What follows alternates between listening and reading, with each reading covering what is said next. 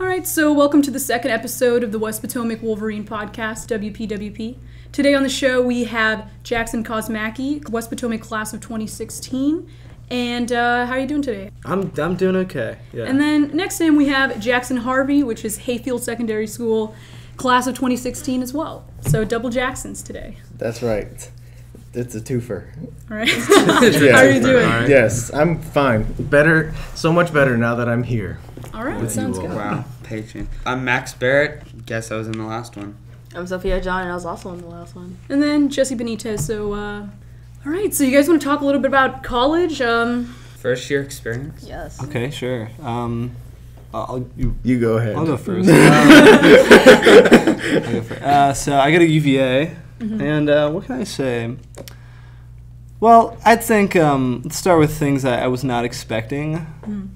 I was not expecting the ways in which it would be similar to high school and to earlier times in school. It's kind of like, the social structure in high school, you have there's a hierarchy. And I think everybody is kind of aware of this hierarchy, and we have these, it's everywhere. And you see it, you see kind of the same thing in college to some degree, at least for the college freshmen. The senior year of high school, everyone pretty much has it figured out and has their friends, and they're not a bunch of douchebags, but then everyone kind of forgets that once they go to their first year of college because they're in a completely new environment, and their survival skills that they learned in 7th grade of middle school, freshman year of high school, and probably kindergarten all kick in as they try to sort their way through this new world that they're in because they're... Are you salty because you're at the bottom? I will say that the difference is that there is no bottom. There's no bottom unless you think you're there, or you think you're on top. Okay. Which there are plenty of those folks who are the douchebags I referenced earlier. But how do you feel about that? Elaborate. What are some things anything that's happening? You got a lot of I think people think of UVA as this place with a bunch of rich pricks, and they're there. They're there in spades maybe, but that's not everybody there to any degree. And I think it's those folks often can be they can lord themselves over other people. Overpowering? Yeah, they can. It's the loudest group. Yeah. Oh yeah. Oh yeah. They're definitely the egos. Their egos speak for themselves. They're huge, and they think people are beneath them. But you see that all over the place. There's always going to be people who think they're better than other people. So I was surprised in which it was not as sophisticated. People weren't as mature as I expected them to be, and that sounds really you're a stick in the mud. I sound these people aren't mature, and I'm really bashing them. But it's cool. We bash people all the time. So. Okay, good. And then in terms of good things, there's a lot of freedom. I think that's the kind of the stock answer that you hear about this sort of thing. But there really is. You can decide to go to class, decide not to go to class, and beyond just classes. You can just do whatever you want, and people choose to do without. People. There's a lot of, there's a lot of ways you can go with that, and some people go the route of as few responsibilities as possible, and other people, I think, kind of have this hardwiring that maybe their parents gave them. I think I'm one of those folks. My parents both raised in military families, and somewhere along the way they learned how to raise a kid to be as if he was in the military. Well, that's a weird way of putting that, but they raised me like military parents, kind of. And they've somehow hardwired it into my brain to be a good kid, a good little kid. Can't shoot. So, yeah, I don't know. That's some of my response. What about you, Jackson Harvey? I spent my first year at VCU on the fringe of everything because they had a surplus of housing, and so I was put in a hall 15 minutes by bus away from the main campus of school. And so... And I was with all the dummies who also signed up late for housing. So we were a unique population within VCU. And I saw the social structure that Jackson was talking about, but from a distance, with binoculars. I was just watching it.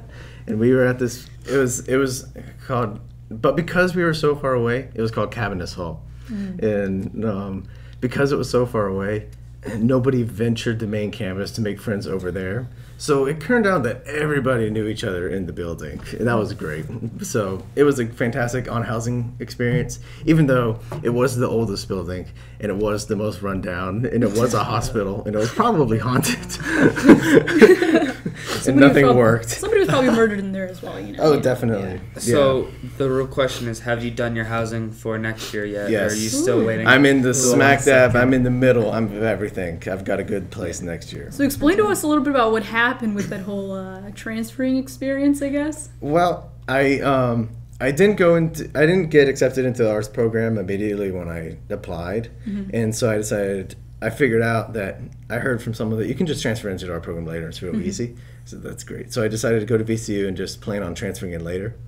And with the time when I wasn't in the program, I decided I figured out they had these freshman workshops every Friday, and it was optional to go to for people in the class. So I decided I'm just going to sneak in and pretend I belonged there. And I did for like every week for like 5 weeks. And they were nice enough not to kick me out. But it was okay. The structure of it was kind of strange. Basically the seniors had complete creative control, and they kind of assigned freshmen what to do, which I totally get seniority, and I'm totally cool with it. So it's that hierarchy. But it went a little beyond where it's like the seniors were meant to teach us everything, but then they didn't seem like they knew everything, you know? So it was kind of, the power structure was weird, and also it takes a lot of time because VCU Arts is so full of itself. It wants to commit you to it 100%. Like you cannot. This program is designed so that you have all this work. You have to spend all this time into it, which is okay. But it's a little bit more lax at Mason, and just everything. It was a little bit easier, and also they were focused on one type of filmmaking, like they told you, Jesse, how you said earlier.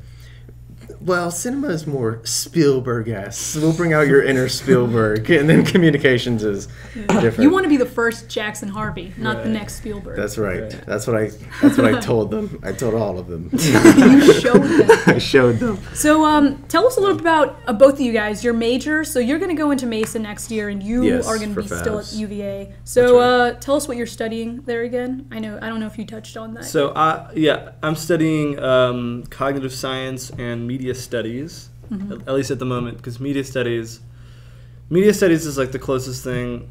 Okay, it's a complicated answer. So to do film at UVA, all the film classes are spread out into a bunch of different departments. So in order to get like a comprehensive, to some degree, film education, even though it's mostly just film studies there, you have to just take all these different classes, and they might not all go towards one major in the same way. So then the media studies major is like kind of a journalism thing there, and that has the most concentrated kind of set of courses that can give you the closest thing to a film major there, unless you go this studio art route, which has maybe 5, like a bunch of cinematography classes and a documentary filmmaking course, or you can build your own major for film production, which some people, well, at least I know a couple people who have done. That's what I would try to do, but it's a hard process, so I'm trying to get that in motion. But then the other one, cognitive science, that is, for anybody who doesn't know, it's interdisciplinary study, and that involves neuroscience, linguistics, psychology, philosophy, and computer science. All things I find pretty interesting. It's a big mix. That's pretty cool. Yeah, That's cool. It's a fun mix. You get to learn how people think, which is pretty complicated.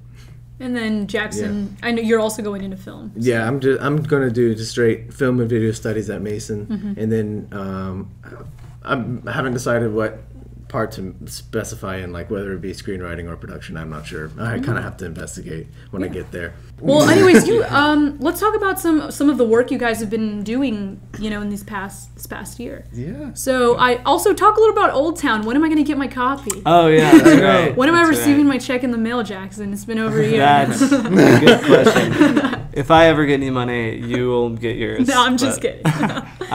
So yeah, Old Town completed. We finished shooting, I guess, in April of last year, April 2016. Although that was basically, I guess we finished principal photography in January, and then we finished picking up stuff in April and finished editing in May, and the film was completed in June. So June, that was a year ago. Wow, geez, okay. And at this point, the film has been shown to some people in small groups, but I'm working to put it on Amazon Video, and that involves like a pretty long captioning process. You have to do your own captions for it, and I'm pretty lazy, so I haven't finished that. But Old Town, movie about a young man who wakes up not remembering how he wakes up on a park bench in Old Town in winter, wondering how he got there, not knowing how he got there after a party the night before, and also wondering what kind of person he is. And mainly it's a search for identity in the psychological sense. He knows that his name is Eric Haywood and who he is, but doesn't know the kind of person he is. And so it's that kind of movie. I think it's a comedy. There's a lot of humor in it, so let's call it a comedy. But I don't know. I feel like I don't really think of my movies in terms of genre. I don't know about you, Jackson, if you think of the genre or if you just make your movie. Yeah, I do. You're right. I do kind of think of this. What would be fun? What's in? What's in there? You're right. I totally agree with you. Yeah. Yeah. I know. And you figure out the genre later. I think you're right. Yeah. But yeah, so that was one of the things I've done. That's good. Yeah. Well, I've worked on a huge project while I was at VCU. It was based on a comic I did a while back, and then it was my video essay for the cinema program. Nice. It's called Bo the Artist, and it's about a caveman, and he takes himself and his artwork extremely seriously, but no one else in the clan understands or cares. And so he goes through all the struggles of a modern artist, but he's a caveman, and so he's trying to find his role done art. Right, but he's very pretentious in it. Folks find out a lot of different things, but in Richmond there's this park called Belle Isle. And it's like all these rocks and stuff, and it's really cool looking. And I went down there one day and I realized, oh my God, this would be a great place to film Bo the Artist. And so I launched myself into a Kickstarter campaign, and I have the entire page made, and I did a video for it, and I picked out actors from a local talent agency, and then I went to a costume designer here in Old Town and talked to them about what costumes would be, and I had a budget and plans for a premiere, and I really went into it, only for a film that's going to be like 15 minutes long. It was a short film, but then I realized I actually don't have time for that at all. I don't have time for it. And it actually broke me psychologically, because I put in so much into this one thing, and then to realize, oh crap, I can't do it. It's like all the energy turned back into my insides and just destroyed my guts.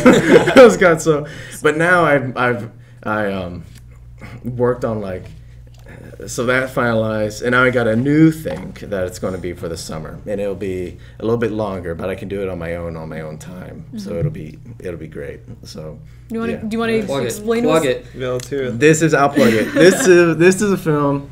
Or do you remember, our audience? Do you remember last year the music video I did, and I had the Playmobil figures and the guy in the love Harvey that. and the Jim Croce video? It's going to be filmed in the same way as that, with the figures, except it's going to be longer, and it'll have voice actors and sound effects and stuff like that. Like, it'll be a real story with the characters. I'm going to build sets and all that, and it's going to be a story. It starts out a little bit like Survivor Jeff, but there's this archaeologist, and he goes down into the jungle, the Amazon jungle, which is the woods in my backyard. He goes onto the jungle to find an ancient city of ruins that were down there called the ruins of Toitano, but he disappears completely, and so But then he's seen by chance by a field guide down there. Then the field guide, he watched a documentary with the person earlier, and then he emails. And then it turns out, then his mentor comes down to save him, and he's getting help with this jungle guy who's helping him find him. And then his intern is there too. And then it turns out that the aliens the ancient alien people were right the whole time. They find the temple, and it was built by the aliens, and then the little alien figures chase him and stuff like that. How did this idea come about? I took an archaeology class at VCU, and it was just so... it was a placeholder class so I could get into a world religion and get that credit off, but I loved the class. It was fantastic. I thought the stories were so cool. I learned so many cool facts. It was so interesting. I loved it. Everyone else thought it was boring, but I thought it was pretty cool. And then, but then I learned a lot about the archaeological process. I think in a past life I was an archaeologist, and then about the process and how it works, because my professor was a real archaeologist and he traveled the world. He went to Bermuda to for spring break.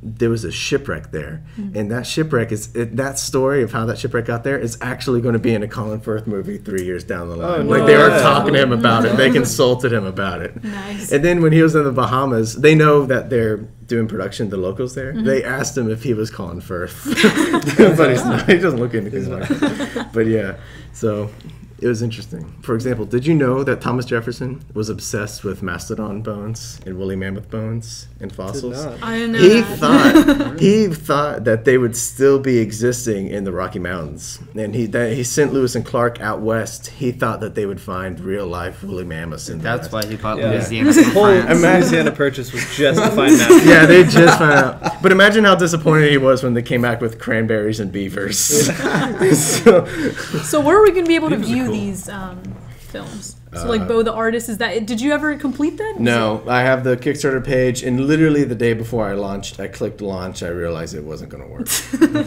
Those things are so just like hard to get money through. I mean, Kickstarter's GoFundMe. It's like you think the money would just pour in, but it really doesn't. Because I everybody's had a doing small- Everyone's doing them. Have you used it before? Have you made a I profile? did it. I or did a something? GoFundMe. I didn't do a Kickstarter. Yeah, I had this guy, a connection I made through the Burke and Herbert contest. Oh, yeah. And he helped me out because he made a successful one a long time ago about some basketball team. Yeah, in Vermont. So he helped me out, but it didn't go into fruition. I told him I'm not quitting, but it's a tactical rescheduling. 'Cause that's what I said. Nice. Yeah, so it'll probably get made as soon as I have time for it, but I don't know when that would be. But this does, We'll be expecting it down the road then. down Yeah. the road. Yeah. This will be done by the summer. Ooh, And at least done filming by the summer. And then I'll send it to different festivals and stuff in the fall or whenever. Yeah. So yeah.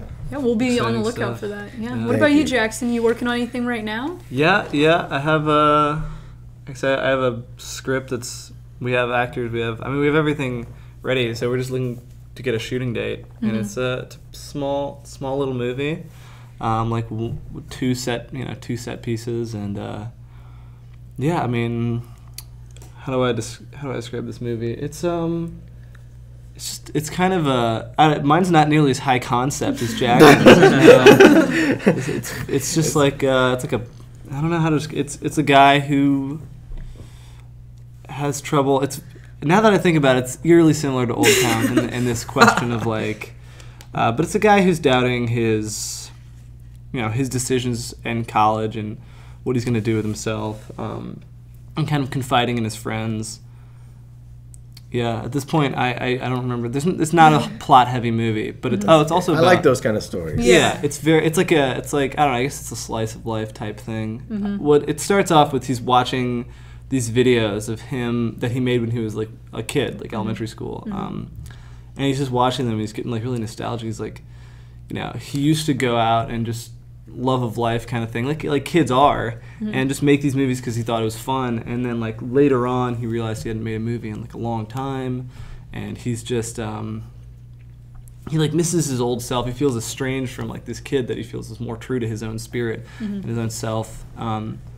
And so he's trying to like return to that, and he thinks he's gotten so far from it, and that he's been. Because the thing is with kids is that that's the ultimate freedom is to be young, like to be a child, because you have no responsibilities.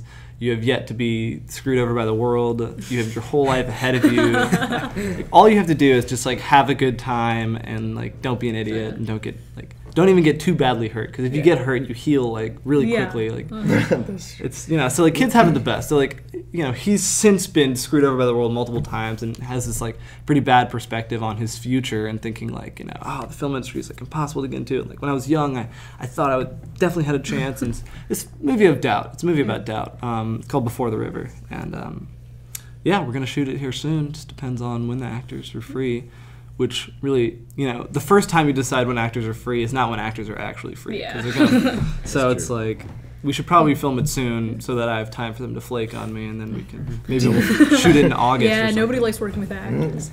Well, I need to plug the fact that I'm still in castings for some of the parts here. So yeah, I've got so far I got Dan Evans and then Eduardo, who are going to voice 2 characters, and then but some other ones I need help with. So yeah, we'll review that later. And all the characters are Playmobil figures. Yes, all of Nice. them. Or aliens. The aliens are a different brand, but yes. I've always like kind of wanted to be a voice actor. So Yeah, there's the Let's see. female part. Yeah. This is your first foray into it now with this podcast. Yeah, You see yeah. it just sound like- That's Getting true, some ideas actually. now. you Yeah. get some That's idea true. to work on the voice. So your film, how did you come up with that title for the one you're shooting? Before the river? Yeah.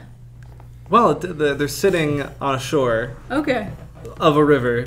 But also, like, I mean, the river has some symbolism to it, of course. You look out upon the water, and you can see everything. You can see the sky kind of unfolding before you. You can see the far, the middle distance and stuff. And there's a lot of, like, looking out upon water. It's like an interesting image of kind of hope and nostalgia. At least, I think to some degree I was subconsciously influenced by, like, On the Waterfront or something. These images of Marlon Brando standing on, like, the bow of the ship and looking out, and it's kind of like, it's a similar name, Before the River, On the Water. I wanted to call it On the River, but I'm like, that's too close. So Before the River made a little more sense because it's also like, it's before something, it's before his realization. And in a lot of ways, it's a movie about friends and kind of the role that they play. I mean, you have this realization as you get older that, like, sometimes, like, other people are essentially what we live for, which is actually an interesting thing that, like, apocalypse narratives bring up. Is, like, you look at I Am Legend or, like, all kinds of apocalypse narratives. Yeah. Like, if people think they're the only person left alive, they usually are sitting there contemplating, like, killing themselves, which brings up an interesting idea of, like, what are we living for? Exactly. And so in a similar way, it's like, what are the roles that friends can play for us? So I don't know how that figures into the title, but I think a lot of times with the titles, I just kind of, I usually operate in, like, threes for some reason. Like, they sound phonetically pleasing to just have, like, he's got Ruins of Toitano. That's, like, pretty good. Nice. Yeah. 3-word titles sound nice. They do, you're right. That's true. I think Punch Drunk Love. Most of mine, because artists. before most of mine have been names, like Survivor Jeff, Legend of Danny Lobo, or the artists. I finally have one where I can name it something else. yours all sound like folk songs in a way. Like, I do listen to a lot of The Legend of Danny Lobo, like, Yes. is that off Highway 61? I think, yeah. Oh God, that's my favorite album. Also. Yeah. Yeah. But yeah, I think I am. Yeah, that's actually true. I think I do love history a lot, and so I think that's where I get most of my ideas. I like those kind of ideas. And you had that Jim Croce song over, like, that's like your aesthetic, man. You're like, that could be something. Yeah. I like that. Did you see Inside Llewyn Davis? Yeah, oh yeah, a great movie. Love That was movie. cool. Yeah. Yeah. Yeah, underrated film by the Coen Brothers. Supremely underrated. A lot of people just watch it with me and go, like, that's just depressing. Like, why did I watch this? And I'm like, you're missing the point, man. Would you say a lot of the films that you're working on are kind of a reflection of yourself in a way?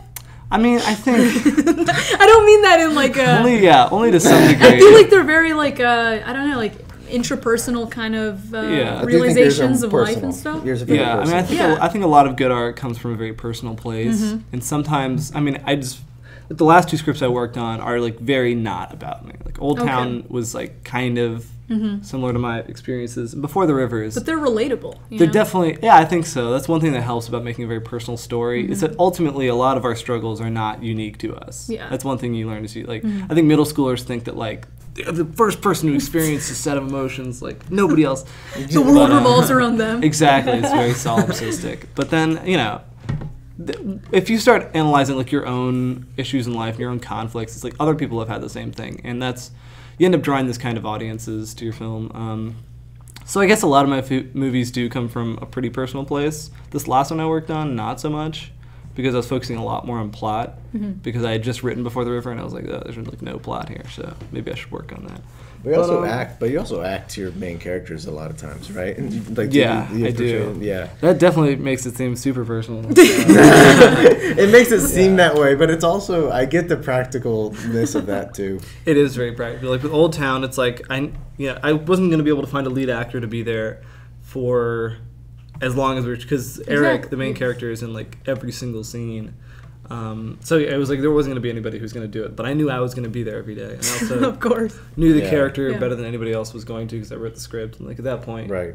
you might as well just take it. But I mean, the thing is, like, there is a difference between the characters that I write and myself. Like, they are not reflections of me. Okay. They're very different. Like Eric Haywood's kind of an asshole, which that's not to say I'm not. One, but he, pardon my French. Maybe I should clean it up a little bit.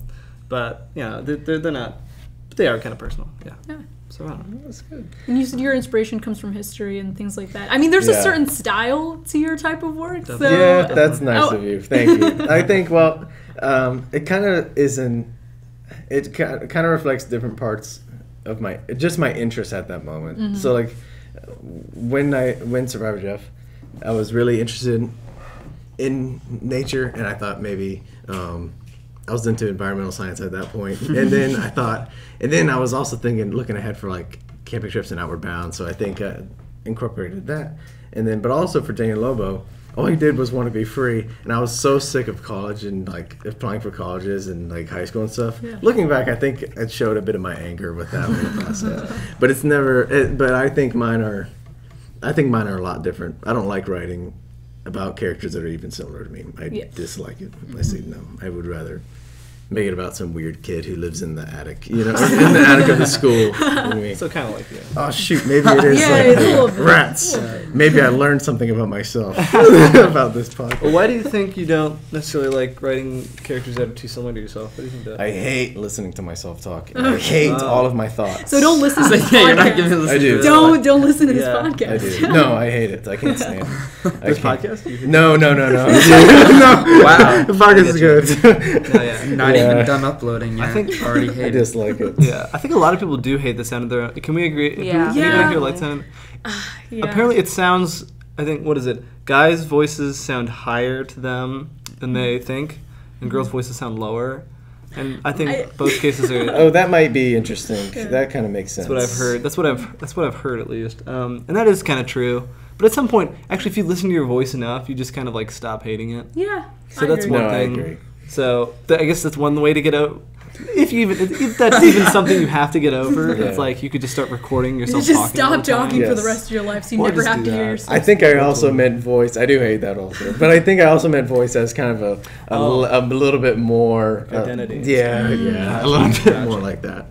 Well, it's kind of alienating because if you start to write about yourself as a character, and when you're looking at a character you're writing, especially protagonists, it's like you have to look at all their flaws as well as all their virtues. And when you look at that, and if they're too close to yourself, you really start to like hate yourself in a way. You're like, oh man, I'm a horrible person. It forces you to think Kind about of. yourself in It the does. third person. That's Yeah. very unsettling to like That's- have to think about how is- bad you are. It's weird. I also don't think I'm very interesting, so I don't think I could make something. We think you're out of interesting. it. Yeah. So that's Oh, why we thank had you. you on today. Thank you, Yeah. thank you. Both you Wow, guys. that's great.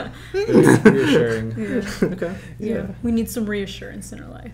I think we all do. So- Okay.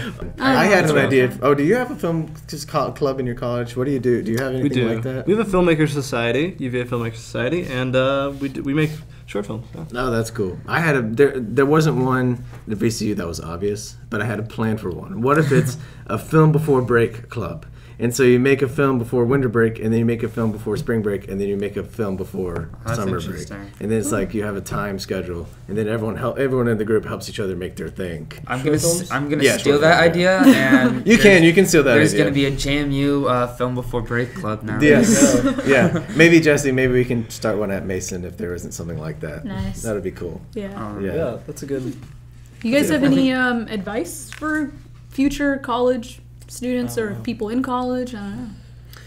Well, don't let expectations kill a good time. Is what I All did right. because I did it Definitely. because at my Cabinet Hall thing, I wrote a poem about this, Oh. and I put it on the You wrote Facebook page. It was You're one of those kids now. No such thing. I try. I make it rhyme You- though. At do you- least I don't make poems Do you that go don't to poetry even rhyme. slams in college? No, I would never go to a poetry slam. Why? Junior Why not? ranking.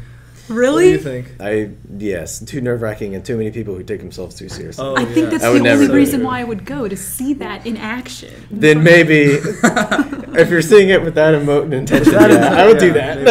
Maybe that. But beyond that, I would never do it. Plus, I only like poems that rhyme. I don't think. Okay. I was the editor for my literary magazine in high school. Remember? And all right. it is poems that don't even rhyme. Only where Can't the you just sidewalk try? is, nothing Can't you else. just try a little bit and make it rhyme? Free verse is not as cool as people think it is when they're Yeah. writing it. It's like, try a little harder, please. Yeah. It's For our like sake. you're trying to be deep, but like stop. Really, Stop. what a You gotta work poetry your way slam there. is a how well I am at public speaking competition. Would you say it's more? It's not even like poetry anymore. It's more of like performance art, I guess, is what it's becoming.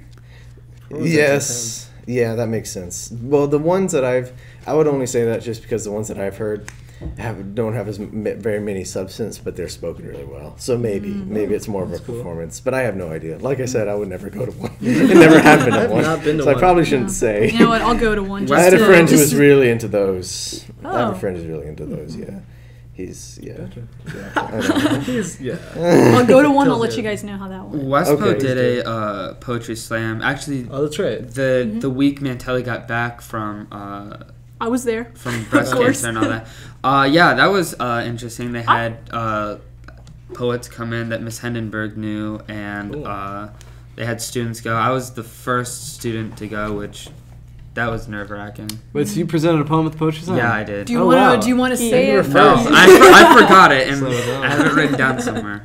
Yeah, I heard a lot of mixed reviews. I enjoyed it. I was there. I thought it was cool. I thought it was a good idea. I liked Yes, it is. It took a lot of guts for a bunch of students to go up and say. So they said some really personal things, and a lot of the poetry was really close to them. So yeah. That's good. I thought that was I'm sorry for roasting anybody who's loved No, this no, it's cool. poetry. I'm not big on poetry I just either. It's an acquired hurt so taste. many feelings. I don't want to offend anyone who's who like poetry. Put that but in the don't- trigger make it warning rhyme. in the Make it- podcast description. Yeah, the fact that I even have to leave a disclaimer is just shows how politically correct our world has become. Like you know but what I I'm do saying? think you can't say everything. part of it's because it's a public school thing. Yeah, it's like Yeah, but think also just in general, like, have you seen on Twitter? You can't say. You gotta watch what you say. I want to nowadays. address this. Well, if So- the- Yeah, address it, please. Like, I roll up my sleeves. I'm like, let me just okay. So we live now in like this era of outrage where like everybody's angry about everything, reasonably so, I guess.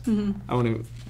But anyway, so like everybody's always, and the thing is now it's like you're supposed to be angry about everything, and you're supposed to be publicly angry. And with the forums we have now online, it's like you are supposed to make a big show of how angry you are, and everybody's got to know it. And so now civil discourse is as uncivil as it's been in a long time, and that is the product of what you can air quotes call PC culture, because as people, I mean, the 2000s up until like let's say 2014 was like when political correctness came to the fore, and like people paid attention to this kind of stuff in the interest of not offending people, which I think to some degree is like a noble aim, not to like alienate fellow Americans. it's just something you shouldn't do in general. I mean, To some degree, you shouldn't offend people. You know, I mean, if we won't get into exceptional cases because I sometimes think if it's in jest. I just if it's a joke, yeah. I mean, there's you can't go too far. Kathy Griffin, I guess people Yeah. saw that as going too far. But I think, How do you feel about that? I mean, honestly, I was just- not as blown away by that. Me as cares? you neither. were. It's just Nobody cares. There's like a lot of hoo-ha. People over made it. pinatas of Obama and lynched him. Like who? Yeah. Like who cares? It's like, yeah, I mean, I think that's one of the things is like that kind of ties back. So people are like shouting at each other over this because some people are bringing up like, well, nobody got angry when like Ted Nugent or all the liberals got angry right. when Ted Nugent said "suck on this, Obama" with like a picture of a gun, and then now like everyone's defending Kathy Griffin by calling it art. It's like, I think nowadays in the age of like uncivil discourse, it's like people on either sides of the aisle, as it gets more polarized, see the other side as being like a completely different beast from them. Like people, based on political differences, people are seeing themselves not as being fundamentally very similar. Yeah. Because we're all not only members of the same species, not only members of the same country, like fellow citizens, but I mean people have way more in common than they like to think they do. I agree. And people look at the other people on the other side of the aisle and think they like are completely different, are just terrible people. Now this is a generalization, but you see it all over the internet, and it's worse on the internet because it's relatively faceless, and it's not personal at all, and because groups on the internet get more polarized by talking to each other. I mean, how's the alt-right a thing now because of particular groups of people only taking particular sources of information and conversing with other like-minded people, and it just radicalizes the ideas. Exactly. I'm not calling alt-right people like extremists or anything, but I'm just saying like the ideas get more radical than they were initially. And so, now it's like there's this idea that you can't say anything, and that's only because people get angry about everything now. Yeah. Because they feel like they have to publicly get angry about everything. Exactly. Ultimately, it's like, you don't even necessarily have to apologize. I mean, because Kathy Griffin apologized, nobody cares about your apology. They just care about the outrage. Ultimately, all this is going to do is fizzle out, and people are just going to like be like, forget it. I mean, it's going to get rejected. And, like, by 2020, it'll probably be like not as much of a thing. I just feel like you can't include everyone. You can't be universal. Yeah, like, there's always going to be one person in the room that's offended by something that you say, whether it was well-intentioned or not, It just always happens. Yeah. Well, on one hand, it's also that point of know how to handle when you're offended. Like, if you're offended, don't, don't make a big deal about it. Like, the internet has given, 30 years ago, no one had a soapbox to talk on. Like, you'd have to, have a TV station or a commercial or something. Yeah. Now, the internet, everyone has a soapbox. It's democracy. Pure democracy. Which, it's not bad. Everyone has a soap. Like, we have a soapbox right now. Here it is. Yeah. Small one. So how do you feel like this whole PC culture affects art or, films, comedy, anything? How do you guys feel about that? Interesting. What do you think? Well, if it does do a crime, well, here's the thing. If you're outraged about something, you make it a big media thing, and then the things you were angry about gets even more famous and more popular. So it kind of is, I don't know. So maybe I would say it hurts artists just because they might feel apprehension about making what they feel inside just because someone else says something. And it would be a lot better if people would just be respectful and understand each other's opinions. I don't quite know. It's probably bad. I don't know. I think I definitely see what you're saying. It's like people. There is more emotion. There's a wider range of emotions than just anger. Yeah. I think you're saying like there should be a space for like respectful disagreement and stuff. I think that's kind of what you're saying. Yeah. And I think the effect that maybe this like PC culture air quotes has on like art, or at least in movies, I guess. I think to some degree people who want to make things with universal appeal are going to be more inclusive and pay a lot more mind to it. I mean, I think nowadays the big budget movies is like the script is very locked down. It has like every kind of race in it so that they have ultimate inclusiveness. But an interesting question about that. I just don't feel like I advocate for being inclusive and being, more open-minded with different types of subjects and topics to explore in film and art and whatever. But I just feel like you can't include everybody. It's just, you can't. That's just my opinion. You can't. Like, are you talking about like films, like specifically? Just anything, art, even in comedy nowadays, you have to like certain comedians have to watch what they say because someone in the room is going to get offended by a comment. That's true. I think that's why we have Bo Burnham being like really funny, is because he doesn't care. He just wants to make music and wants to like make comedy. Like one of his songs is called "Kill Yourself," where he tells the audience to kill themselves. It's like, I think as a whole, like art is, it sort of like hurts from stuff like that, where it's like you're like, we were talking about this before the podcast, like. Films that are about like LGBT, 9/11, like stuff like that, like stuff that it always wins film festivals. It doesn't. It's not about the quality. It's about what story you're trying to tell. And I think that really hurts the industry. I just feel like sometimes the PC culture is a little restricting on, I guess, the director or whatever. I don't know. I just feel like you feel the need to, I don't know, appeal to everyone and. Right.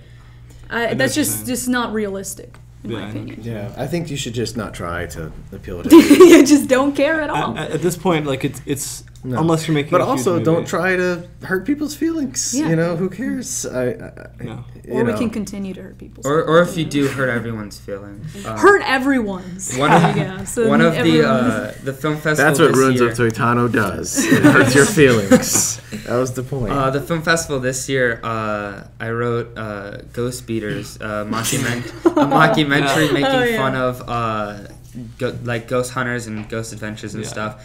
And I set out to offend everyone. So we have a character named Veronica Van Dyke, who's referenced as Dyke all the time. Of course you do.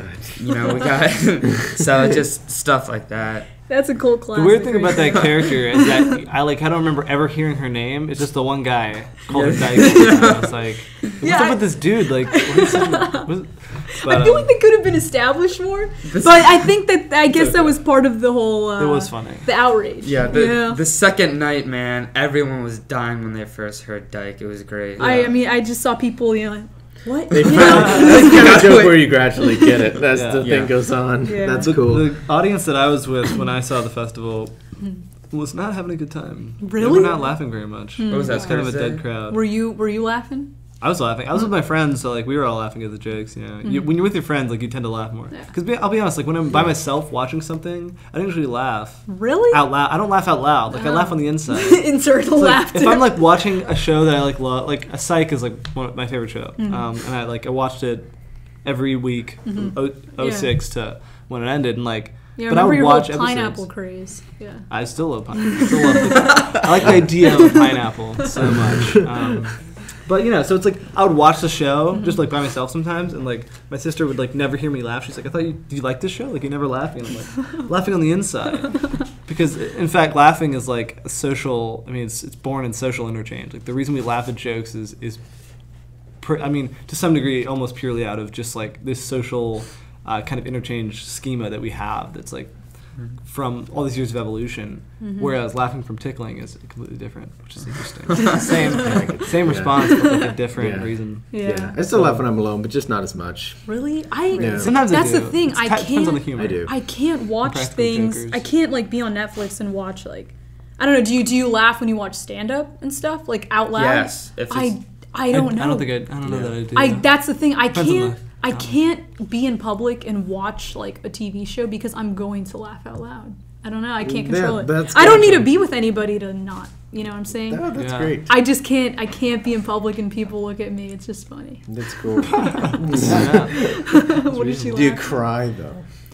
In I cry all public? the time. Or in public, or with the things you watch when you're alone. I don't know. I think it takes a lot for me to cry over a movie. Yeah, I don't know. yeah. That's just But me. you do. It doesn't take me very much. Titanic was it. The most I cried. It was like 2 weeks ago. I watched a video where they saved a baby elephant from a mud pile, and they may saved the have baby seen elephant, and then the baby elephant is running through the fields, and then the mom hears it and goes, "Arr!" and then starts running this way, and then they reconnect in the field. It got me bawling. That was too much. I mean, I've cried in public before, sure. Yeah. I don't think Yeah. I really care. No. I mean, like once you're in it and you have that emotion, it's like I'm just gonna let it out. I'm a human being, so True. I cried at a Starbucks once. Oh, man. I'm there a lot. Wow. You will be next Their year. coffee's not that great. I mean, I don't think anyone I don't really. love it. I don't think anyone really likes the taste of No. coffee. They just drink it because it makes it feel Is good. it I drinking don't like because Starbucks as everyone's much. like- My dad, when he makes it at home, that's my favorite coffee. He makes I like it Starbucks better coffee. than Starbucks. Yeah, I had some He Trader makes- Joe's coffees Yeah, from he grinds the Mentelli. beans and all that. Oh, they actually have shit? My dad. Wait, I don't know what your question is. Okay. Go on. Oh wait, what were we talking about? His dad makes Alright, coffee. his Yeah, my dad's dad makes making coffee, and it's better. I think it's better than Starbucks. But maybe that's because I No, started dude, out with Starbucks that. is not good coffee. I don't think it's in my Starbucks opinion. I don't know. It's efficient coffee. It's efficient. Yes, you're That's right. yeah. the best coffee. It's like when you're out for breakfast. I remember Hayden. Do you guys know Hayden McLeod? He said something. You don't go to a Waffle House. You end up at a Waffle House. So I guess it's in a way it's Starbucks. I I completely- love Waffle House, I completely man. disagree with that guy. I love Waffle. I go to Waffle House is so great. because you have to be in Waffle House country, so it's not like Yeah. I'm just like Like if there's a Waffle House, I'm going because I don't get to That's go. how They're not here. That's how I feel about it too. Yeah, Now I don't know, Denny's, this you guy's end up at Denny's. Never Yeah. been to Denny's. Yeah, I feel like you Neither. probably end up at No, Denny's. I mean, is it open 24 hours? Yeah. Look at it. There, That that's would why you suck. end up at Denny's. But There's so is nothing. There's Waffle nothing House. else open. Why are there so many breakfast places open 24/7? IHOP is too. Because IHOP. I mean, no, because breakfast food is the best kind of food. I think it is. Yeah. Breakfast, lunch, and dinner. I could have breakfast food every day, all Yeah, I day, think every I do day. Oh, too. you're supposed to. That's Lunch what and breakfast is. dinner. That's true. I have I could drink coffee all day. See, I love the taste of coffee. I do. I'd same. Yeah. But I've been drinking it since 5th grade. Like, probably if there's anything for stinting growth, I might think that's be, why you're really short. No, I'm just Yeah, I mean, How tall are I'm you? short. I'm like 5'8" and 3/4. Oh, that's So not I usually tell people 5'9" because I'm wearing shoes. And stuff. Yeah. Yeah. Hear that, everybody? Jackson Probably Kosmacki is short. 5'9". Yes. That's right. Let's get that out to the world. Everybody's gonna know this. No shame. But Yeah. what about you? How tall are you? Oh, I don't know. Probably 5'7", 5'6". I don't know. I'm pretty short. It's reasonable. It It's is actually what it better is. for It's actually better for acting though to be like Is it in that range to start? or something. Yeah, that kind of makes Because, sense like- because you could always fake height, but it's harder to fake. No, I mean because Short, like maybe? you're like roughly on the because when you're acting with like girls are just shorter in general. You're just on the closer height plane. So like we did a film this past for at UVA in like April. We shot and the dude was like 6'4", and the chick was like 5'5" or something. Reasonable height, yeah. But like the height difference was insane. So like he was always had to be like crouching or something because he's not gonna fit in the frame with her. Oh. For the frame to look good. I mean, I told them like they should just do low angles. They didn't really want to do that. That's what they have to do with when they film with Robert Downey Jr. for Marvel. He's a short man. He's like He's short. 5'4" or something. So every time you see him on screen, he's always wearing heels. Same with Tom No Cruise. way. Same with Yeah. Tom Cruise. Tom yeah. Cruise is like not okay with his height though. Apparently. No, he's real insecure about He's it. insecure about it. Why? Just like because he's still a badass. Like I he still know. climb He's the a real movie Dubai. star, dude. I don't know. What was that? What's the tall building in Dubai? What's that called? Oh, Oh. Burj I know the Khalifa. building. It's the Burj Burj Khalifa. Khalifa, He yeah. climbed that like for real. He doesn't need to prove to anybody. Like, what does it matter that you're 5'6", Tom? You just I know. climb the Burj Khalifa. Yeah. It's like I've been to the moon, but I'm like 4 feet tall, so it's like Yeah. That's pretty Nobody's gonna amazing care at that you're point. 4 feet tall, but you went to the moon. you went to the so- moon. Yeah. Tell me about the moon. Like I want to know. Yeah. Moon is cool. You Yeah. went to a moon, shorty. Why are we talking about height right No, now? Tom Cruise has been around. the How did moon. we end up on this? Something about coffee. Yeah. Oh, Miss Oh. Natelli Coffees. gave me some good coffee. It was from Trader Joe's. Oh, Very yes. good, very smooth. Trader Joe's. We get beans from Trader Joe's. Nice. I haven't been there in so long. I love Trader Joe's. Yeah, Yeah. same. It's my inner hipster, I guess. It's not quite at the level of Whole Foods, but Yeah. not that I've ever been to. I've never been to Whole Foods. Really? Actually. Well, there's not one nearby. My parents don't want to spend extra. We just go to Safeway or something. Yeah. True. Someday I'll Yeah. reach full hipsterdom and I'll be going there. Nice. Yeah. Which I would hold on. I would like to address hipsters. Okay. All right. Go ahead. Yo, feel free to talk about People talk with a lot of scorn about hipsters. And I see Jackson Harvey like rubbing his beard right now. Oh, that's Speaking of a beard. Oh, I. Because what I would Guilty. what I would like to say is that they're a misunderstood. They're like a misrepresented group or something. Because Alright. it's like I think a lot of people look at them as like a bunch of people trying to be non-conformists and then end up conforming to like a very particular archetype. But it's ultimately that we are like there's so many people and there's only so many personalities. Like we have repeats, we have doppelgangers in the like many doppelgangers. Yeah. There's many people very much like me out there. And at least in terms of personality, it's like a lot of people who have the same liking of like vintage things and old-fashioned stuff kind of clashing with certain new things in a particular setting. Yeah. They just have an affinity for that. And so while that's not the mainstream thing, and the mainstream is the word that tends to get used, but it's like they are conform. It is a subculture, but it's not birthed out of people wanting to be nonconformists. It's like Yeah. they have a particular style set. Yeah. And in a lot of ways, like a lot of ways, like I don't see what's so bad about like why people Yeah. hate them so much. I don't hate him. Certain times, I think there can be obnoxious hipsters, but there can be obnoxious everybody. Exactly. And it's like God. if you see an obnoxious hipster, people are like, oh, that's just hipsters in general. Oh, yeah. That's just people in general. It can be Yeah. that way. But like, I just think they get a bad rap. I think they get a bad rap. Speaking as someone who is, Are you a hipster? Are you a Yeah, hipster? You're trying I to kind of think I dismiss have it. He's coming out as a hipster. I think I have certain like similarities to hipster styles. Do you eat at like Yeah. bougie restaurants and stuff? Well, first of all, I'm like a bougie person just in general, and I'm like at this point I'm not going to deny it because I was raised. I'm not going to deny it either. I was raised by bougie people. Like we go, like my aunt has a place on Martha's Vineyard, like pinnacle of bougie people. Yes. White bougie people, and like I love that place, one of my favorite places. And at this point, I'm not guilty. I'm not. It's your heritage. You're not going to apologize. I'm not going to apologize. At this point, I'm just going to embrace my love for Wes Anderson, unironically saying like, yes, I am as bougie as he is, probably in certain ways. That's great. Yeah. I don't know. I just don't think people should be ashamed of being Exactly. like. Just let your freak flag fly. You Let guys your have, freak flag fry. what about you, Jackson Harvey? I just kind of like what I like. I've never, if I really analyze it, like, is this hipster for me to like this? I wouldn't be able to like anything. Because You guys ever eaten at Kava? Oh, they had one. What? They What? had one that I opened think- up right by my school, and I was about to go, but I didn't have the chance before I left. What is this? I don't know this. Going It's in a there. Mediterranean food. It's kind of like Mediterranean Chipotle, isn't it? It's like Chipotle, but they have Mediterranean and stuff. falafels. I always get the Gyros. falafels, Yes. and it's like I love don't falafel. know. I guess it's kind of bougie in a way, Do they have but I guess gyros? that's they have what? Gyros. Yeah, they do, and they have Ooh. pita, all that stuff. Nice. I don't know. I guess that's what it feels like when you walk in there. I think that's what it feels like to be a Bernie supporter. So I'm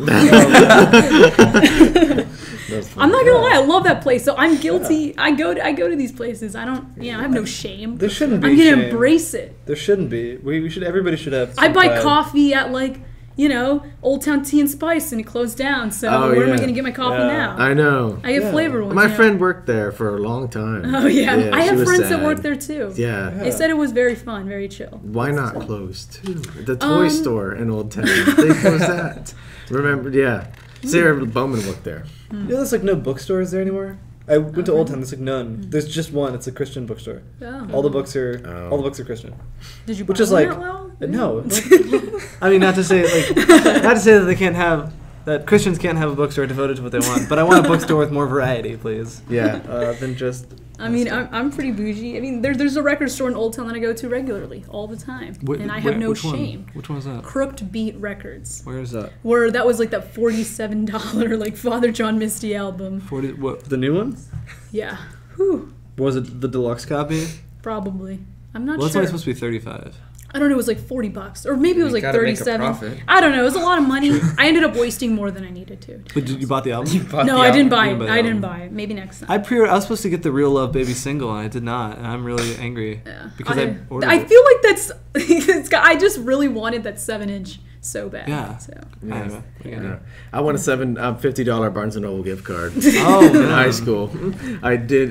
There was a Peeps diorama contest for the, with the Peep marshmallows in the library, and I made one Lord of the Flies, but it was Lord of the Peeps, and I had like the bloody head on the stick and like all that. I won. Spoilers. I was the only one who submitted anything. Yeah, come but on. I still Don't- won. don't You're the only one spoil it. submitted. Literally the only one who submitted something. Honestly, that's Yeah. like You had like an advantage. I have. Yeah, I would say an advantage. I think you still would have won, even if other people had submitted. That's like pretty clever. That's what they told me, at least. I think in your mind you're imagining all these like really bad like dioramas, like oh man, like just a shoebox filled with Peeps, not even glued together, and then there's yours, and you're just like they're all gonna love me, and then you just show up with your own diorama. Yeah. It was fun. Yeah. Yeah. Cool. All right. Anything else you guys want to talk about before we wrap up? Yeah, your shirt says "The Frights Beach Porn." Oh God. Yeah, I was She wore debating. a jacket to hide it. I was debating. Yeah, it's so hot. I'm only wearing this It's hat, hot. by the way, because my hair's frizzy and I took a shower, and they gave me a bunch of free shit from the school, so why not? Yeah, why not at that point? Wait, so Anyways. explain the shirt.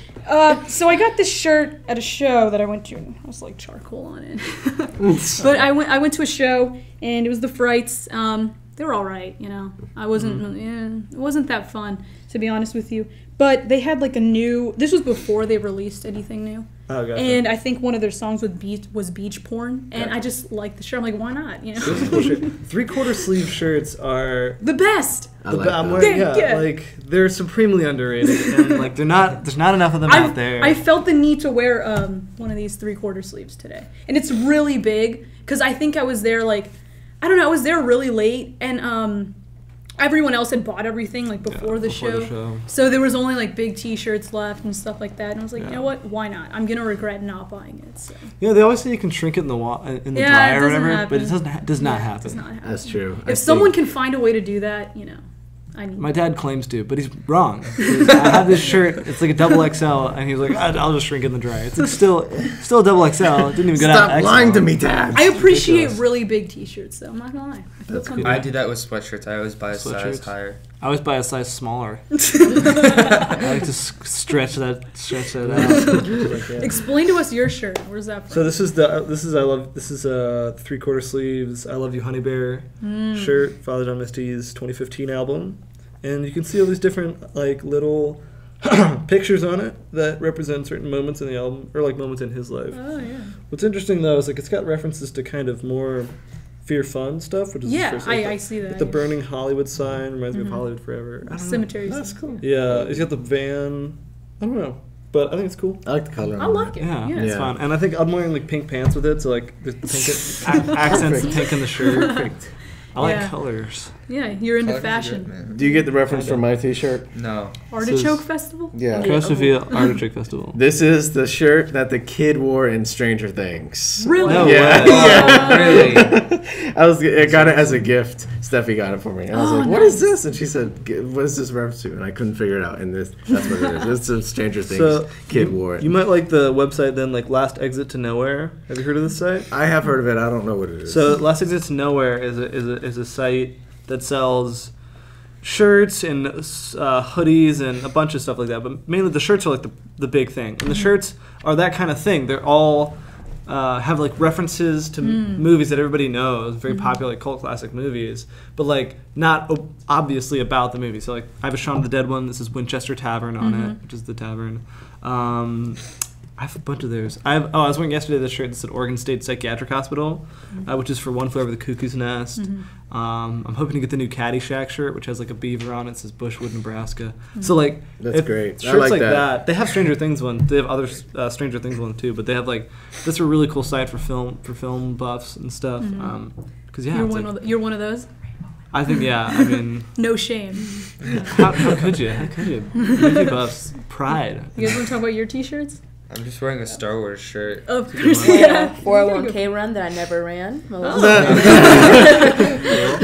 Our listeners are very happy we talked about each other's shirts. Yeah, especially because they can't see. Yeah, they can't see them. Well, maybe we'll take pictures and put them in the comments for this. Yes. Any other like artistic or creative things that you guys are working on? I might remember I said I've been doing a lot of painting and making little poems, and I might make a little book and then put it online. That'd be cool. Like a PDF. Nice. Yeah. That would be cool. I've been Is doing it just painting. like so? I just self-published. Yeah, plugging really? myself. Oh, that's cool. Is it like a collection of poems? Yes. So I learned. And then little mini writings. And I stuff. learned you can't copyright a book of poems. You can copyright individual poems.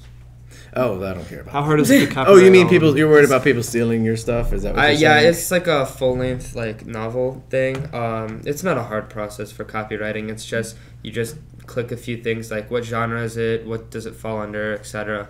And then you just submit it to, and then you submit a copy to the copyright office, and then like 6 to 9 months, they're like, hey, you have the copyright. Like the day you filed it is the day you own the copyright, but then they approve it, and then.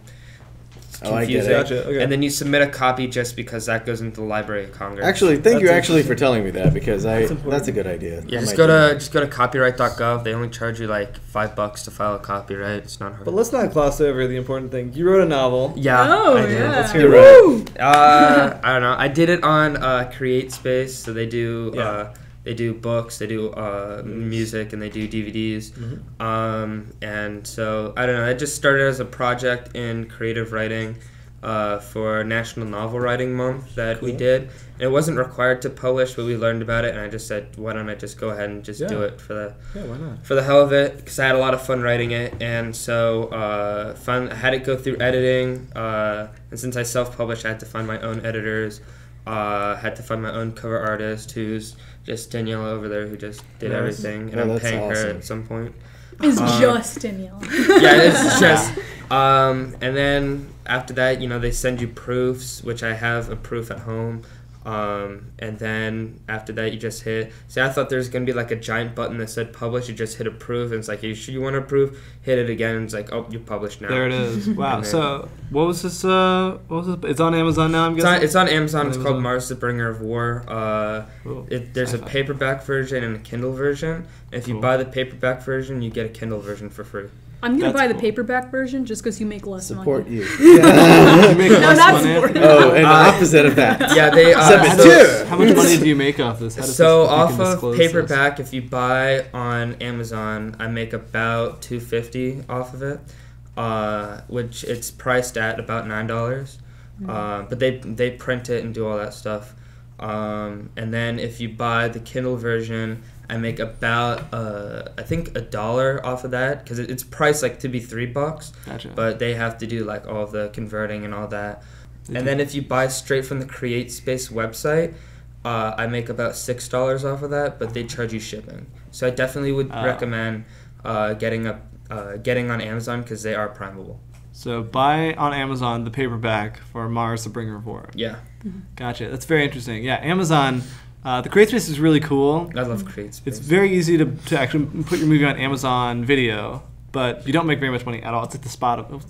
I'll say this, like when people watch your movie on Amazon Prime or something, like you make like 5 cents, or like 55 cents a viewing, which is like so little, and it costs. I'm sorry, but it costs so much more to make a movie than to make. But what are you gonna do? But so how do you feel about that whole distribution part of filmmaking, I guess? Do we want to get into this? But I think there are more opportunities. There are. Yeah, I think it's a good thing. I haven't really thought about making money per thing, so I'm not exactly sure. But I think it's really cool that I can put it on a website that everybody uses. You can just tell people, hey, the thing's on Amazon. You can go watch it. Yeah. And that's awesome. You can advertise it. Vimeo, add money. I don't know. I'm not expecting to make money with anything. It's great self-publishing because like you don't have 10,000 editors telling you how to, at least for writing, you don't have 10,000 editors telling you, hey, you should take this story this direction. Like you can tell your story. You don't have to worry about ever like changing it. You don't have to, they're not controlling. And at least for, I don't know if it's the same for movies or anything, but at least for like novels, if I were to do traditional publishing, I'd make about 20 cents every time for everything that's done, but they have they do editing, cover artists, all that stuff. And so I don't know if you guys had to, or if you had to do your own cover and everything. Yeah, I mean, I could have hired people to do it, but I basically, lyrics on Amazon, you just upload the images of your cover. You upload 3. You upload for different views depending on how people are looking at the film. But so talking about distribution of film, you don't make as much money, at least on Amazon Video, than I think you do as writing the novel. And I don't know, so like the distribution of film right now, it's like there are a lot of ways in which you can get your film out there, but the market is so incredibly saturated that it's hard. Like you're not going to make any money. Like he was saying, he's like, I don't expect to, and that's accurate because you're not going to. But at this moment, like in the film industry, it's all. So much power is concentrated in the hands of the studios. Even though there are so many independent filmmakers, when what's in the theaters doesn't really often correlate to how many people watch the movie. This is to say that like a lot of people watch movies on like Netflix and Amazon. Streaming, yeah. Streaming's huge. And what's good right now is that Netflix and Amazon are in this like competition. Competition's great for everybody else except for capitalism. Yeah, it's great for all of us. Yeah. It's not good for them too. And hopefully they just stay at war because as long as they're at war against each other, like independent filmmakers will have a lot of opportunities. And also the good thing is that this like weird movie state where we exist, where it's like the 50s all over again, it's just going to crack in like a few years' time. And the hope is that you're in the independent film market like right when it does, so you can pick up on that steam. But right now, it's like it's never been easier to make a movie. But that doesn't mean that there's a much greater percentage of good movies out there. There's an incredibly large percentage, like a 500% increase in how many bad movies are out there. But the amount of good movies out there has maybe changed to 10%. I think the ratio has to stay consistent. I agree with you. Yeah, the ratio of good movies. Yeah. If I don't know, if 30% of movies, well, probably less than that. If 10% of movies are good, then it just means there are more good movies, but this just in a greater sea of filth.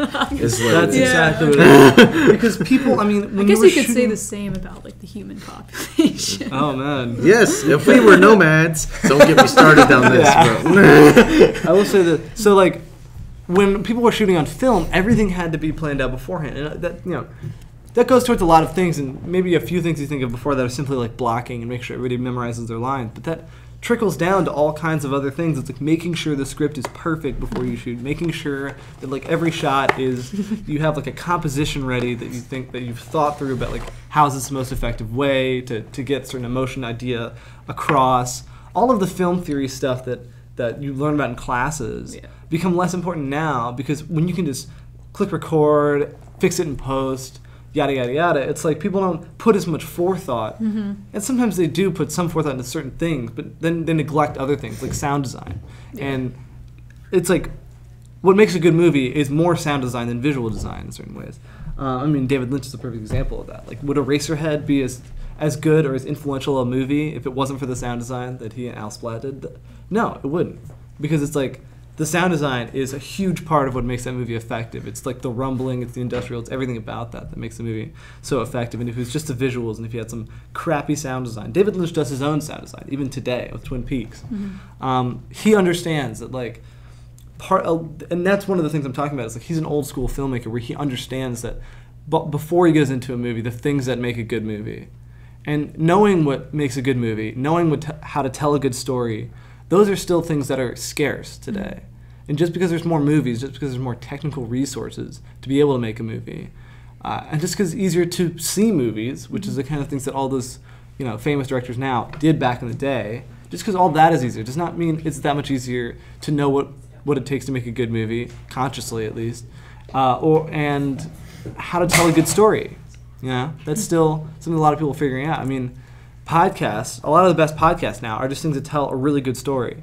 And those are the things that we as people are drawn to more than anything. And we're drawn to other people and so good stories. Anyone can make a movie, but not everyone can make a good movie. Is that what you're trying to say? Yeah, until they like really spend some time thinking through this stuff, and you don't just hack away at it. They say don't just work hard, work smart. You hear that about all kinds of things, and that is very true for the film industry and any kind of artistic form. You could just do the exhaustive method of just keep throwing shit at the wall and seeing what sticks, but that's you're going to waste a lot of time and energy.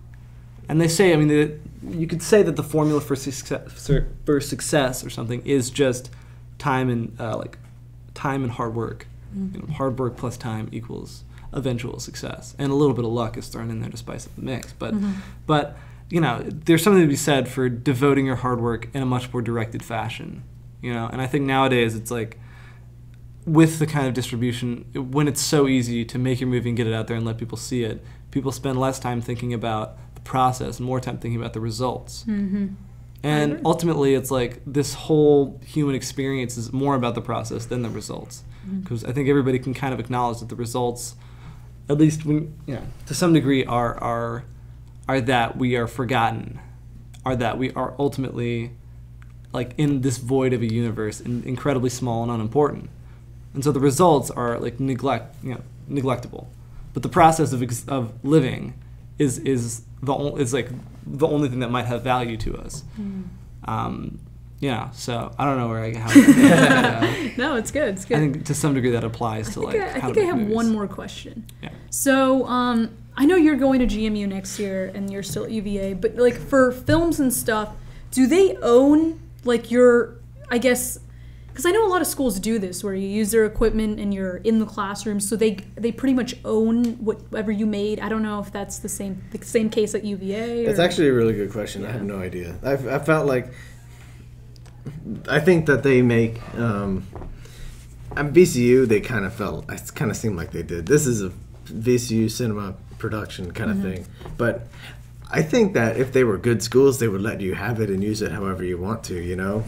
Because I visited some schools, and some of them said, some of them didn't even mention that. Some schools were like, oh yeah, like we don't own anything that you make, like it's all you. You can distribute it how you want. You can use the it how schools you want. that own your stuff wouldn't talk about that. Do you know if UVA does that? UVA does not own. Probably not. Because they don't have nearly enough infrastructure. Yeah. Anything made by the Filmmakers Society is like, you can make it a Filmmakers Society production, but that's only really to help get some word out and to give some more bona fides to the society in a way. Yeah. But they don't own our stuff, which is nice. Yeah, and they don't really have like a specific film program that you're making your own thing. Like who would even be owning it at that point? Yeah. It'd be kind of messed up for them just to be like nepotistic about it. Like the dean of admissions or something. It's just like, yeah, we own your movie. Get out of here. You used our equipment. You used all our stuff. Well, this made. Well, do you use does the school have equipment that you use? Yeah, so the Filmmakers Society itself gets some money from like the student council and was able to, over the years, has bought our own equipment. When we have like Blackmagic camera, we have tracks, we have we have a glide cam, we have all kinds of stuff like that. And then the school in the digital media lab has its own equipment that you can rent. Okay. But so which is pretty nice. But the cameras are just like Canon, not nice cameras. Like they're just like are they just like camcorders. DSLRs or they're not DSLRs. They're just like simple camcorders from 2010. Still gets the job done. It gets the job done. That's the idea for like people who are coming to rent it out. It's because they're doing a project for their econ class. Yeah, it's not because they're making a film. Really, I mean they could be, but anyway. So like they have those resources. But for Filmmaker Society, we have our own stuff. Yeah, VCU. Well, I think you can rent stuff from the cinema program, but at the library they have a ton of stuff that you can borrow. They have tripods and cameras and stuff like that. So I never had to. I did get a tripod from them once, but besides that, no, nothing like that. Oh, yeah. So thanks for coming in today. It was being so on the good. show. Thanks for having us. Good luck with your podcast. I hope you get a good grade. It's good. I've got a lot of good stuff here. I think we do. I think podcasting is awesome. That's a lot of It's a weird way of saying it, but internally like screaming. I love podcasts. So cool. Yeah, that's great. Cool. Yes. Fun. Awesome. All right. Thanks, guys. We'll be back again tomorrow with, I think we're doing artists in the next one. Yeah, which is funny because we talked a lot about artists today. So. You can revisit those ideas in the next episode. We'll just reuse the audio. Yeah. Okay. Yeah. Cool. So yeah, cool. I guess thanks for listening, and we'll see you in the next podcast. Bye.